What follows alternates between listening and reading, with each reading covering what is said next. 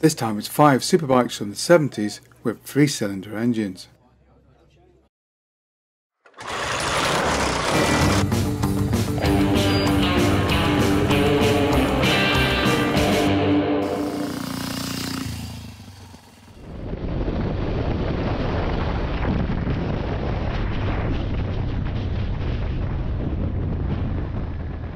The 1970s was truly the era when the superbike came to the fore. There had been superbikes before, but now there was a plethora of manufacturers building machines that we would definitely categorise as superbikes. So for this video we're looking at 5 superbikes with 3-cylinder motors.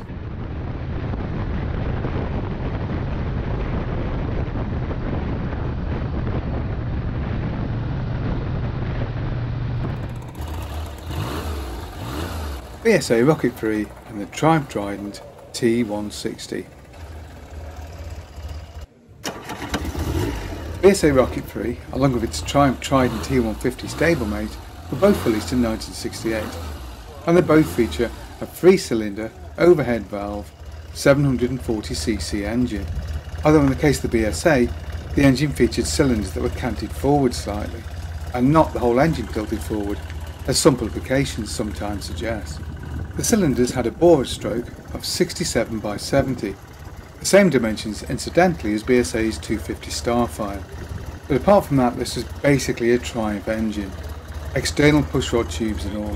The crankshaft was formed at the BSA foundry and featured 120 degree spacings, as opposed to the 180 degree spacings that you'd find on the early Jotas.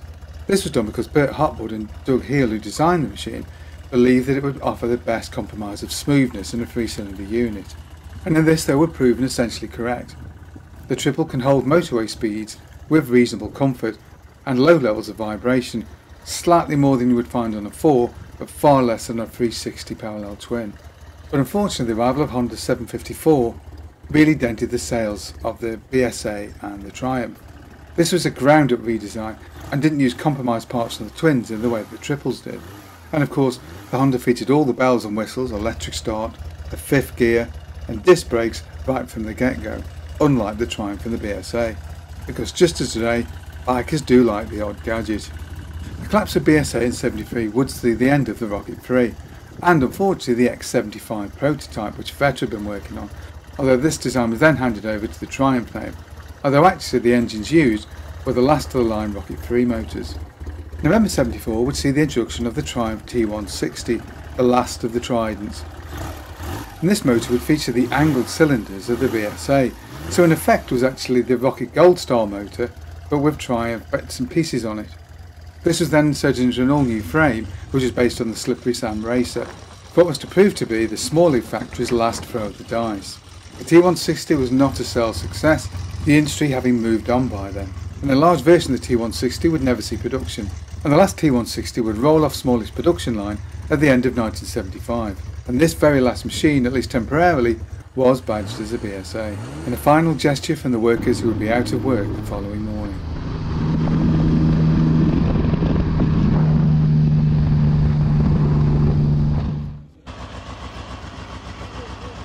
The Laverda Jota.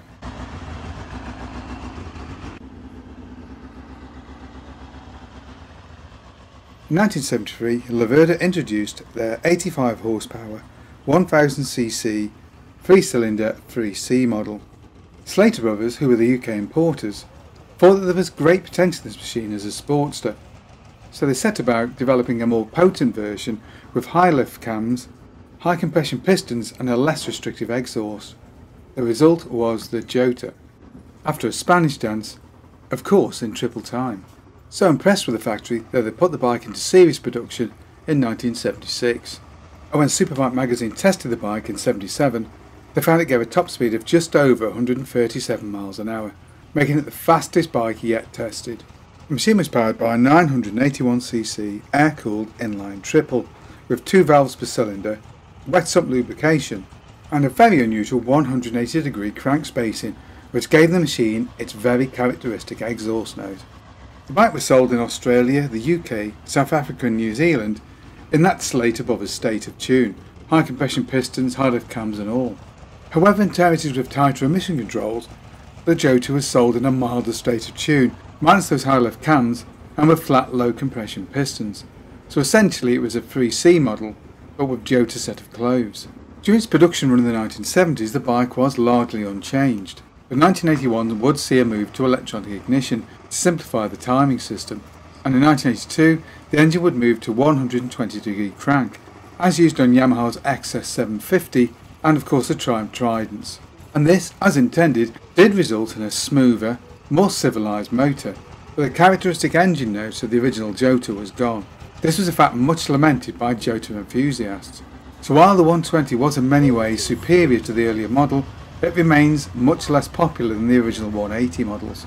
As a footnote, I know as a Spanish dance it's probably called a Jota, but I doubt any Englishman has ever called the bike anything other than a Jota.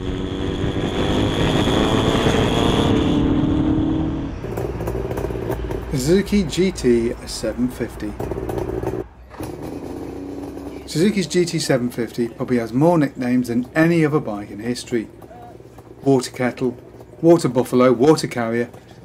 In the UK it was simply called the Kettle, because it boiled water, obviously. Now Suzuki launched their all-new GT750 in 1971, and it featured, fairly obviously, water cooling, not something that was commonly featured on two-strokes very often at that time. There had of course been Scots in prehistory, and a few Villiers motors incorporated it back in the 1930s, but in the 70s it was a rare thing indeed. The engine was a 739cc two-stroke with piston-ported induction and a boring stroke of 70 by 64. The engine had a 5-speed gearbox and produced a fairly healthy 67 horsepower in its original trim, which was handy because the bike was fairly weighty at 550 pounds, and really the model had no pretensions of being a race bike. It was essentially marketed as a GT or Gran Turismo. But despite this, the machine was marketed as the Le Mans, initially at least in America and Canada. The early 72 bikes featured drum brakes, but the later 73 to 75 models boasted disc brakes and a slightly retuned engine to give 70 horsepower. The machine boasted a wide, comfortable seat and could cover big distances very comfortably, although the chassis and handling were in no way up to the standards of the European opposition. The bike sold in reasonable numbers and had very much a cult following, but the fuel crisis of the early 70s very much dented the sales of these larger capacity gas-guzzling two-strokes, and then emission regulations becoming increasingly more stringent in the late 70s brought an end to production of such bikes, the GT going out of production in 1977.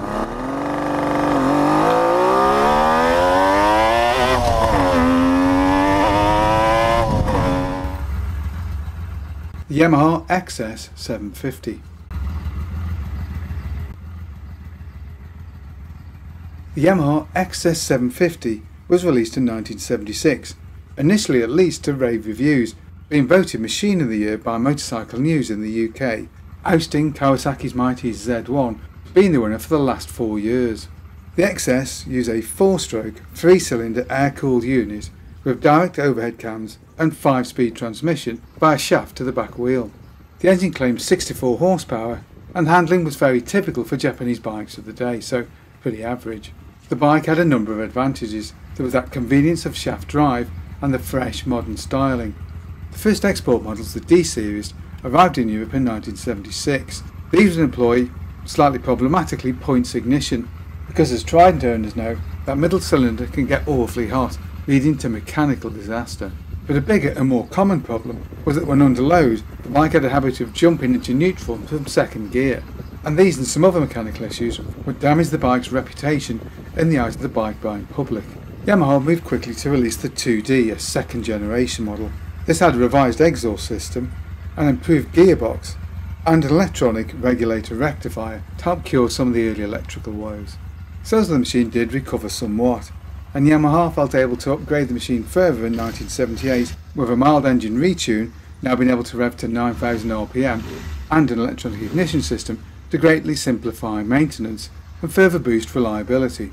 And so the engine would remain largely unchanged until 1980, when it was bored out to 826cc to create the GS 850, but that's another decade and another story.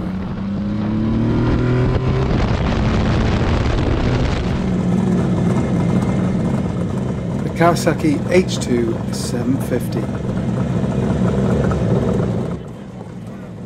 During the 70s, Kawasaki were best known for producing 3-cylinder two-strokes, some of which, like the baby in the range, the KH250, would survive into the 1980s. However, their bigger brothers would not be so lucky.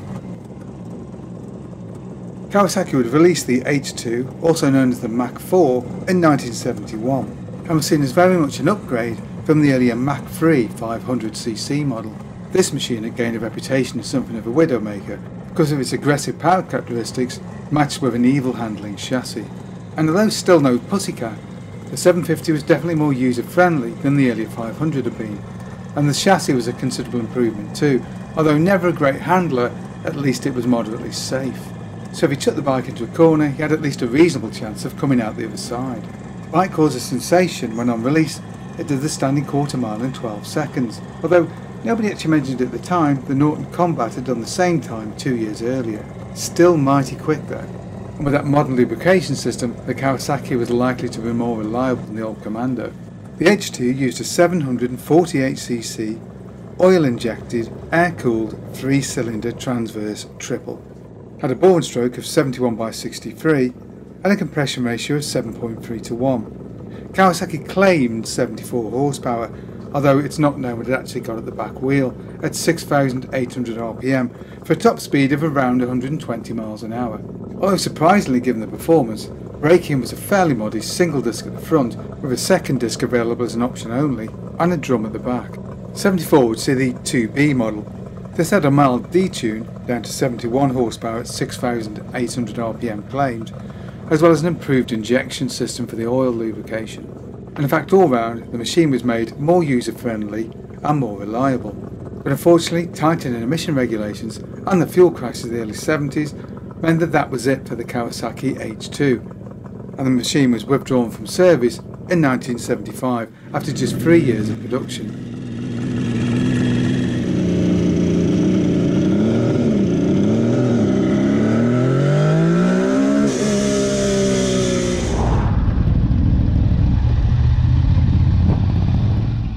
What collections of bikes would you like to see us do a video on? Maybe you've got a bike we can use for a test ride. Either way, get in touch below. Hope you enjoyed that video. If you did, don't forget to like and subscribe, and of course, thank you very much for watching.